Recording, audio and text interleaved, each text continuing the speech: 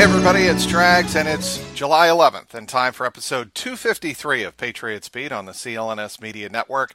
Today, I want to introduce Evan Valenti of WBRK in Pittsfield, Mass., and also a very valuable part of our CLNS Media team. He knows his football, and he knows his Patriots, and this is a great time to get to know Evan. Evan, welcome. Hey, what's up, man? It's kind of funny for me. Normally, it's the other way around. I'm interviewing you. This is the first time I think you've interviewed me. This is kind of a treat for me. This is fun. Well, see, I like to return the favor, and I like to spread the wealth. That's what I like to do in the sports media business. You know why that is, Evan? You know why that is? Why? Because we all need each other. That's true. That's true. And given the volatility of the sports media market all around us, I think you know what we're talking about there. Absolutely. Well, It's been here's a segue.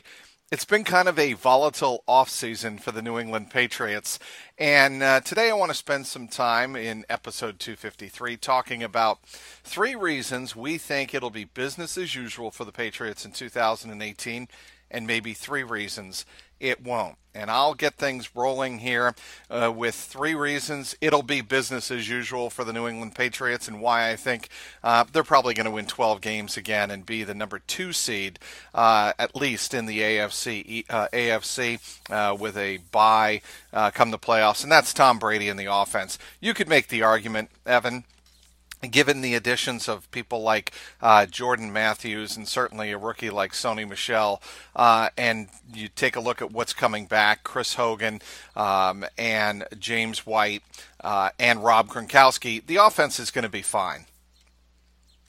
My number 1 reason is obviously Tom Brady. It's funny though. One of my reasons for not believing that this is going to be business as usual has to do with the offense, so I'll say that for later. But when you have Tom Brady, you have Rob Gronkowski, eventually you have Julian Edelman back. Dante Scarnecchia coaching up the offensive line with a new addition like Isaiah Wynn. I agree. I think business as usual for the Patriots offensively. Now, it will take a while maybe to get a little footing. Sure, we saw that last year with the first 4 games.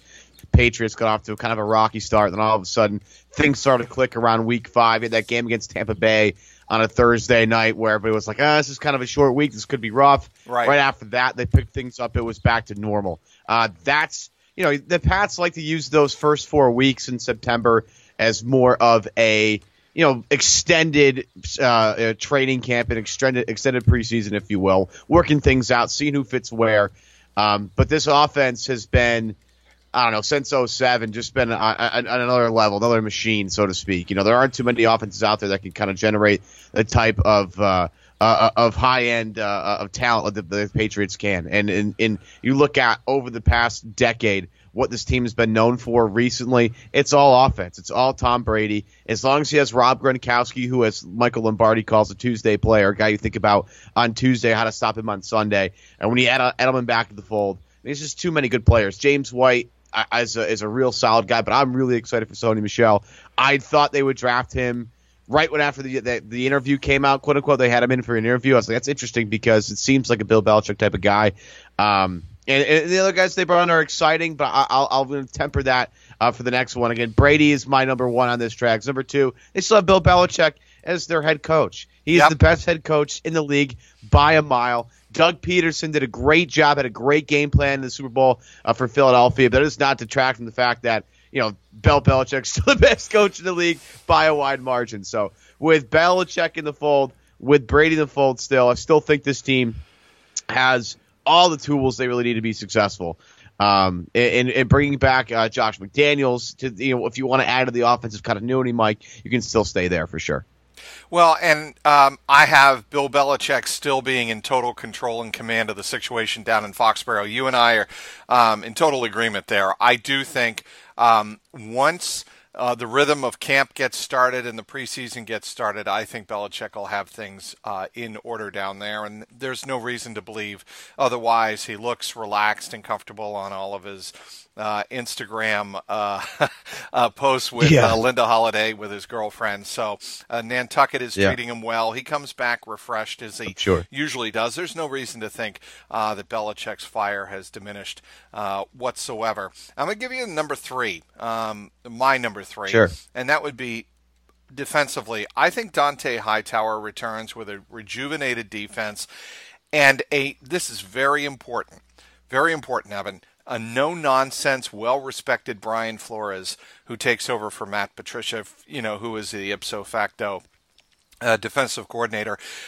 I don't think enough people have spent time talking about Brian Flores and how respected he is in that locker room and what that will mean to this defense. Again, we're gonna somewhat agree here, right? Because there's part of the defense I don't like that has me concerned for 2018, 2019. When there's things I do like. I think going into the offseason, the Patriots looked at some things they desperately needed after that Super Bowl. They needed a pass rush, and they needed some help at cornerback. I mean, not having the Malcolm Butler saga will continue to linger over this franchise until they win the next Super Bowl, and then everybody will get over it, right? But in terms of adding depth where they needed some depth, pass rush, obviously bringing in Adrian Claiborne is turning heads, so to speak, in the early parts of training camp. Again, I'm not down there, so I've not seen this with my own eyes, but if you read things from guys all over the beat, you're hearing Adrian Claiborne is starting to impress. That's big. But the Patriots in that Super Bowl game, so glaringly obvious they didn't have a pass rush. They missed a guy like Dietrich Wise who potentially can help them out. They obviously bring in Claiborne's going to be nice. They bring in Danny Shelton as more of a defensive tackle, run stopper type of guy, but that's going to free up other guys to get after the quarterback. I like that they went out and added that, and especially Claiborne, who's a nice vet who fits in nice there. Been in big games, of course, with Atlanta in the Super Bowl. I also like in the back end they add not just Devin McCourty, but I kind of like the Duke Dawson addition. I mean, I didn't know who this guy was. A lot of people made did. It the perfect Evan? Patriots. I did not know. We're doing a live show. I'm doing a live show with Alex Barth and Evan Lazar of Sports Illustrated, and we're sitting there, and they picked Duke Dawson. And, they come to me for my live take of Duke Dawson. Like, guys, I'm not going to lie. I don't know who this guy is. So let's go off just some things that I know about Bill Belichick. He loves slot cornerbacks, between Kyle Arrington. He went Razai Dowling a couple of years ago out of Virginia Tech. Trying to bring in guys to fill this particular spot. I like the fact they try to address this. I mean, in the Super Bowl, nobody could cover inside the slot. It was glaringly obvious. You get a guy like Dawson who had a decent, track record at Florida in that spot. Obviously, bringing in the other McCourty brother is going to be nice, and all the new jokes we can get, and all the twin switches we can get. It's going to at least be entertaining with both D-Mac and Jason, in the same locker room during the season. So if you're looking for a bright side in terms of covering the team, maybe there can be some interest level there and entertainment level there for sure. Well, I think, another player that we're going to learn something about is Derek Rivers, because remember, he missed all of last year, and he is somebody else who could add a lot of depth as an outside backer, an edge player. He's only 23, had a great rep out of Youngstown State, and, you throw him into the mix, somebody they, regard very highly. He was a third-round pick in 2017. You throw Derek Rivers into the mix along with the aforementioned Adrian Claiborne, who is coming off a career year, and Dietrich Wise. And the player who I think is going to have a breakout year for this defense is Trey Flowers. I think he is capable of having a first-team all-pro selection type of season for the Patriots, and I frankly, he needs to have that. That's a hot take. Well, I mean, if you take a close look at his progression, Evan, talk to people like Mike Lombardi, they absolutely love Trey Flowers. His motor is solid. He is a good kid. He is very bright, and he can go forever. And if he stays healthy, you could make the argument Trey Flowers is the single most important player on that defense, perhaps even more important than Dante Hightower. I am a huge, huge fan of Trey Flowers. I mean, the proof's in the pudding here. He's always kind of showed up on tape as a guy that kind of jumps off the screen, more gradually as he's gotten, older in his NFL career. I share excitement with you on that. I'm not going to go out here and say he's going to be a first-team All-Pro type of guy. That'd be great. Don't get me wrong. I think it's going to be fantastic if it ends up going that way. But they do need a guy that can at least give them consistent production in that spot. And he seems to, along with Claiborne, seems to be the most logical guy for that. But look at this defense, pass rush upgraded, hopefully. and if everybody can stay healthy and intact. And on the back end, I think they upgraded as well. Now, the middle is where I get a little iffy, and you bring up Hightower, right? And that's one of the things that I think that can hold them back. They don't really have a ton of depth at the linebacker position. They didn't really have it last year. They don't really have it again this year. And Hightower's spot specifically, I mean, last year you're looking at guys like David Harris coming in and trying to fill that spot and didn't do it nearly as good as anybody else has done it. Landon Roberts will come in and try and spell Dante Hightower. You talk about the drop-off from Hightower to the next guy. And with Hightower's injury-prone problems, and look, him playing through what he played through in the Seattle game and that Super Bowl is unbelievable, right? And you can see the impact of a guy like Dante Hightower when he's healthy, fully engaged. They're a completely different defensive team. But my big problem, my big fear is, Hightower has been, nicked up in the past. And it's kind of it's what happens when you play football. But the fact that they don't have another guy behind him that can even relatively carry the slack, Mike, for me is one of the biggest concerns. Well, I got to tell you, I don't think the Patriots and Belichick and company regard the linebacker position as a serious issue of weakness for the simple reason I think they're going to go more and more with big nickel, 6 corners, or play with a hybrid linebacker safety type of situation. And Belichick loves his secondary. And I think for that reason, you're going to see a lot of instances, and he even did toward the end of last year, where you had 2 linebackers on the field and you go with 6 defensive backs and leave it at that. Kyle Van Noy is a very versatile, if not spectacular, linebacker, and I think he's very well respected, very intelligent. So I think he's got a spot on this team along with Hightower. Then you get into the depth and you wonder, who's going to be the 3rd and 4th linebackers on the depth chart, who's going to play strong and weak side. And you wonder about a Landon Roberts, Marquise Flowers, and the 2 rookies, Christian Sam and Juwan Bentley. I think the linebacker situation shapes up as one of those big questions that will come out of training camp, and we'll get a lot more clarity once they put the pads on, and once the preseason games begin, we'll get an idea of where the team views of the linebacker position, because you really don't know until you see them on the field. And certainly, I don't think Belichick's lying when he says the coaches don't even know until they see them on the field in pads how this linebacking group is going to come together. But I think Belichick feels like if his front 4 and his defensive line and his secondary are good, then the linebackers can be serviceable and effective, and that's all they need from them. Yeah, again, the depth thing is what concerns me. But I mean, if Hightower and Van Noy are going to play most of the season, then you're fine. And again, actually, those are 2 very good options. It's not like those aren't great options. It's just what happens when Hightower gets hurt again is always something you got to think about. And it's usually something that Belichick normally has, like, good depth at every single position. You look at if you look at the offensive line position the past couple of years, and they've been able to plug guys in here and there all over the place. Part of that is Dante Scarnecchia being the best offensive line coach in the league. Part of that is Belichick building his roster with the versatile guys that can spell guys at right guard and then left tackle and then come back and play right guard again. Like that's part of the way they build their team. That's what makes a guy like Isaiah Wynn so intriguing. It's like, where does he even play? Because he can play left guard. He showed that at Georgia. He's a really good player there. He can kick inside. He can kick to the other side. I mean, that's the type of guy they look for all over the place. And I feel like at linebacker, it's harder to kind of do that. They have a bunch of guys that can put their hand in the dirt as an edge player or play back at the linebacker level. But again, you don't really have true linebackers, especially in that middle spot if Hightower goes down. Speaking with Evan Valenti of WBRK in Pittsfield, Mass., and also an important part of our Patriots team at clnsmedia.com. Everyone, I want to tell you about a new wellness brand for men. It's called 4 Hims. There's a problem out there. 66% of men lose their hair by the age of 35. Thing is, when you start to notice hair loss, guys, you know this, it's just too late. It's always easier to keep the hair you have than to replace the hair you've lost. Is that hairline very slowly starting to move backwards? How will you feel a year from now if it's business as usual up top? I ask you, do you want a bald spot to pop up, or or do you want to do something about it first? Well, there is a solution. It's called 4hims.com. What is 4hims.com?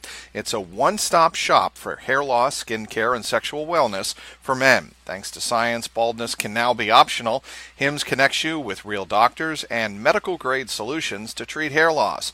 There's well-known generic equivalents to name-brand prescriptions to help you keep your hair. There's no snake oil pills or gas station counter supplements, and prescription solutions are backed by science. Order now. My listeners get a trial month of Hims for just $5 today, right now, while supplies last.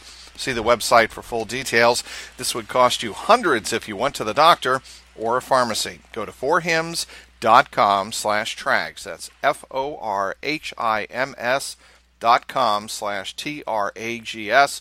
4hims.com/trags. Speaking again with Evan Valenti of WBRK in Pittsfield, Mass., and also part of our Patriots team at clnsmedia.com. Evan, it's hard to believe that in just 15 days the Patriots will be reporting for summer training camp down at Foxborough outside Gillette Stadium.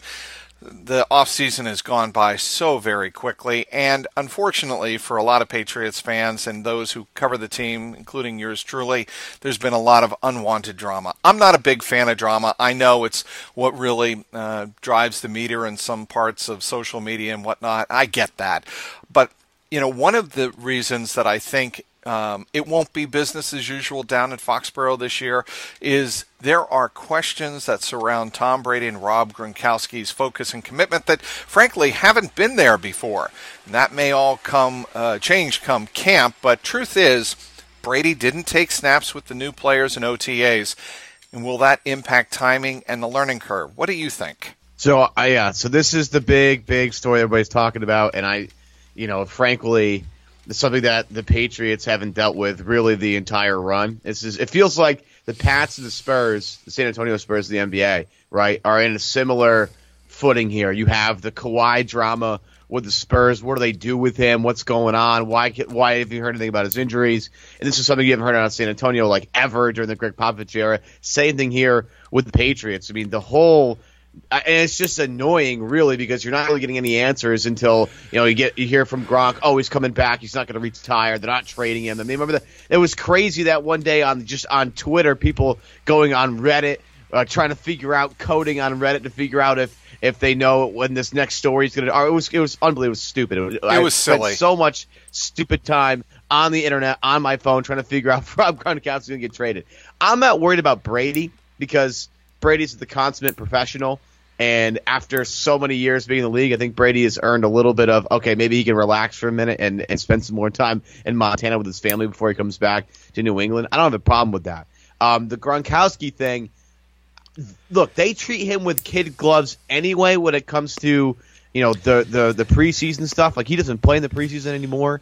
It's more about getting Rob Gronkowski healthy and in shape for week one. And however that happens, I really don't care, to the point where these guys know their bodies. They know exactly what they need to do to get ready, get in shape. Do I want them with the team when things start? Absolutely. Do I need them to do all the stuff, like all the OTA stuff, all the voluntary mini camps and stuff? Not really. Not for Brady, who's 41 years old. If Brady wants to take a little extra time and spend it with Giselle and spend it with his kids, I'm fine with that. Not a big deal. It just seems like every single week we're going to hear about Alex Guerrero. We're going to hear about all the problems they have with the training staff and how there's 2 voices, 3 voices, 4 voices trying to get all their, the words and edgewise, and Belichick trying to manage that. That's, my biggest concern is, and it's never been a problem, but the off-the-field distraction of this story that's lingered on for a year plus now is going to be something they have to deal with.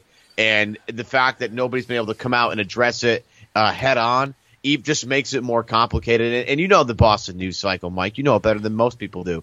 How, EEI and 98.5 will eat all that stuff up and just drag this stuff out into oblivion. You read my mind, because part of this story is the media's desire to get a controversy out of the Patriots. The Patriots are absolute media relations pros when it comes to stuff like this. They identify the problem, they come up with a strategic plan quickly, and it never blossoms into anything other than an annoyance. And they know that in the social media age that we live in, there are going to be annoyances. It just so happens that this offseason, there have been more of those that have happened than at any time, I think, in the Belichick era. And they've been, I think, a little bit more serious than in the past. And it all started with Malcolm Butler and Super Bowl 52. I think when you talk about what really drove to the core of the unity of the Patriots, and whether or not there's some significant division inside that locker room, what happened with Malcolm Butler and Super Bowl 52, I think really spoke to that. And like, who's in charge? Why is Bill really doing this? And those questions really have never been answered. But Belichick in his own way just lets it die out and says, it's my personal decision, and we move on. I think with Rob Gronkowski, Evan, when you take a close look at the situation, I do think there are offers on the table from Tennessee and San Francisco. But I think the Patriots, and well before that episode with Reddit, I think it happened, right around the draft, and I do believe that there was interest and even an offer on the table, but in the end, the Patriots wound up not pulling the trigger. Well, if you're going to trade Rob Gronkowski, the big question is what do you get back for that? And I don't know if you could ever get actual good value back for that, because again, Gronk is one of the best players on the field. Every time he takes the field, doesn't matter. So he's such a game breaker. And you talk about unity. I think it's funny. The one thing about unity that I think is interesting, normally when you get any controversy out of the Patriots, the story usually remains the same with everybody in the locker room. It's usually the same exact story. The one thing about the Butler thing is you haven't gotten the same story from everybody. It's been a little different. You hear from certain guys in the locker room, oh yeah, he wasn't playing well during the practices anyway. We kind of saw this coming. Meanwhile, other guys were kind of blindsided by it. So again, that unity thing, not getting the same story out of everybody, is very interesting. I'll give you my last, as we kind of did the off the field stuff. The linebacking depth is a problem for me in terms of why it might not be business as usual. And I'll give you, I guess, the hot take that I have in comparison to other, because I've seen a lot of people say that the Patriots have good wide receiver depth, and I don't have that same thing. I think the wide receiver position is a little murky, and I don't think a lot of people are talking about this enough, because I look, Edelman not being there for 4 games stinks. He's coming off an ACL injury. He hopefully comes back 100%. We don't know. With that injury now, we're a little bit better in terms of handling that. Getting guys into rehab at the right time. You guys come back from the injury all the time now, so maybe it's not a big deal.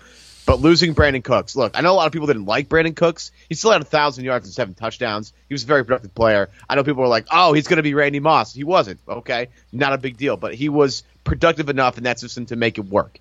But losing Amendola, I'm not quite sure where they make that up. Like, I like Chris Hogan a lot. He's a great player, incredible athlete, really stretches the field for them. But he doesn't really give you the same he doesn't have the same chemistry with Brady that Amendola had, and we don't know if he can be as clutch yet. Amendola, people forget, in that Super Bowl against Atlanta was super clutch. Against Seattle, again, had a couple of big catches for touchdowns in the end of that game. And you saw him against Tennessee, tear up Tennessee all over the field. Against Jacksonville, all over the field, he was amazing. I'm not sure if they have the guy on that roster that can make up for his production. Like, Jordan Mathis is a nice player. Is a guy that had some catching the ball issues early on in his career. Seems to have overcome that, but we don't know how he's going to fit in the system. Malcolm Mitchell, another guy that people forget about in that Atlanta Super Bowl, that had a couple of really unbelievable catches, including one on the left side of the field where he fell down, got back up, caught it for a first down, and then fell back down again. Like, Malcolm Mitchell's a great talent, and in theory makes a lot of sense. But again, a guy that has injury problems, and again, we don't know through full season how he connects with Tom Brady. I like Braxton Berrios out of Miami. He seems like the complete Patriots player, but we haven't seen him take a single snap with Brady yet. So again, for me at that position, I think outside of Gronk and Edelman and again Hogan, I think you have a lot of question marks, especially depth-wise, if anybody gets hurt there. Philip Dorsett and Riley McCarron. We're going to learn a lot about those two, I think. I mean, obviously, we've already seen Philip Dorsett, and he's had his moments. He's flashed some signs of brilliance for the Patriots in the receiving game. But again, it's consistency, like you mentioned, and you have to see it week in and week out. If you're going to be one of Brady's reliable targets, right? So that gets to one of my other reasons where I don't think it'll be business as usual, and that's because Tom Brady has always prided himself on working in OTAs and taking snaps and really getting the newer players up to speed. He didn't have that this year, and I think that's a big deal. And I think silently a lot of people down in Foxborough have indicated to me and others that is an unknown, an uncertainty regarding the offense and whether or not Brady is going to click with these guys, because we have seen it before where receivers are brought in and they are expected to do very, very well, and all of a sudden they don't click right away. We saw it with Brandon Cooks initially until he started to really catch on. The other points I want to get to, Evan, is the uncertainty around the offensive line, starting with the effort to replace Nate Solder. We're going to wrap it up here, but I think this is a fascinating storyline to follow. And I think it's going to be Trent Brown who gets the start at left tackle instead of Adrian Waddle, but certainly Waddle and Trent Brown are going to compete there. I think, certainly there's been talk of Isaiah Wynn getting a look-see from Dante Scarnecchia, the offensive line coach. So those three players are in the mix at left tackle. Certainly Marcus Cannon is going to stay at right tackle. They're not moving him out of a position that he's most comfortable in. So that's the way I see the offensive line, but filling in that void for Nate Solder, that's a big one to me. It is a big one. There's no question about it. But then, I always come back to Dante's amazing, and he'll figure it out because he's an incredible guy. Like, I remember people were talking about the Isaiah Wynn pick. And like, people are like, what is this? This guy doesn't play left tackle or left guard. What does he really play? And somebody, I think I forget who it was, but somebody had put out there, if Dante Scarnecchia likes this pick, trust me, it was the right pick. You know what I mean? Look, is that a big question mark? Sure. And Trent Brown, we don't know. He's a big body. I mean, you saw the picture of him and Mike Reese together. It's almost laughable to see those two guys on the same field at the same time. And as a guy that's about Mike Reese's height, I can sympathize with Mike, no doubt about it. But there is a question mark, no question. And Nate Solder was a great guy to have in the locker room, and it was a great presence, very steadying presence for Tom Brady. For the most part, reliable, somewhat of an injury history, but you have some. Again, that's the one thing with Belichick, how he builds that offensive line is there's usually depth at every spot. Guys that can play in multiple spots are guys that Belichick really likes. So they're going to at least have answers. Like, we're going to try this guy, we'll try this guy. And if that doesn't work, maybe we'll give Isaiah Wynn that spot. Like, again, they have answers there. And you look at the rest of the offensive line, still looks pretty intact. I mean, Marcus Cannon was fantastic last year at right tackle. Still have Shaq Mason as a guy that grades out extremely well. Joe Tooney last year was a little up and down, but they still have a great offensive line. That's the big. And for me, it's more about the guys in the interior more than the exterior for me, because Brady does a great job sliding up into his protection and buying himself some time that way. The best way to beat these guys, whether it's Brady or Breeze and maybe not to this extent, but Matt Ryan, guys that are quote unquote pocket passers, the best way to beat them is with pressure in their face and the A and B gaps. And the way the Patriots run their offense, quick hitting, short intermediate routes with their wide receivers, I don't worry about the edges as much anymore. As long as their interior holds up, they're going to be just fine. But again, that left tackle spot's so important, and bring in Brown and to maybe throw Waddle over there, and with Isaiah Wynn in the fold, yeah, that's a decent question mark. I'll give you that. Evan Valenti of WBRK in Pittsfield, Mass. Evan, how can people follow you on social media and online? So you can find me on my Twitter handle. It's just my namesake, EvanValenti. I do a lot of work, not just for Patriots on CLNS, but a lot of Celtic stuff as well. I'm the producer for Adam Kaufman's Celtics beat, Good and Plenty with Jeff Goodman. Yeah, by the way, two tremendous podcasts. Oh, they're fun. Jeff's a lot of fun to work with, and Adam and I have gotten to know each other pretty well. We've been cranking out great episodes there. Maybe I should do this. What does this drop? It drops Tuesday? Wednesday. I think it's dropping Tuesday, right, Mike? It drops Wednesday. Wednesday. Well, so by the time you listen to this, the newest episode of Good and Plenty will be out, and it looks like to me, at least, and this changes by 3:00 today. Looks like Jeff Goodman's going to sit down with David Griffin, former GM of the Cleveland Cavaliers, so that should be kind of fun. Adam spoke with Chris Forsberg this last week, and of course, you can find me on Celtics Roundtable on CLNS Media as well. So appreciate the time, Mike. You know what? That's great cross-pollination of clnsmedia.com. That is why you're such a... That's what we do, though. It is what we do, and that's why you're a great part of the team. That's Evan Valenti of WBRK in Pittsfield, Mass., and also clnsmedia.com. Thanks again, everybody, for downloading today's Patriots Beat. I want to once again thank our guest, Evan Valenti from WBRK in Pittsfield. You can also give us a follow at Patriots CLNS and at CLNS Media on Twitter. You can also give my own personal account a follow, of course, at Trags, TRAGS. Today's sponsor, forhims.com. For Patriots content manager Mike Alonji, CLNS Media executive producer Larry H. Russell, and the founder of the network, Nick Gelso. Thanks to everyone who tuned in. This is Mike Petralia, and this has been the Patriots Beat podcast, powered by CLNS Media.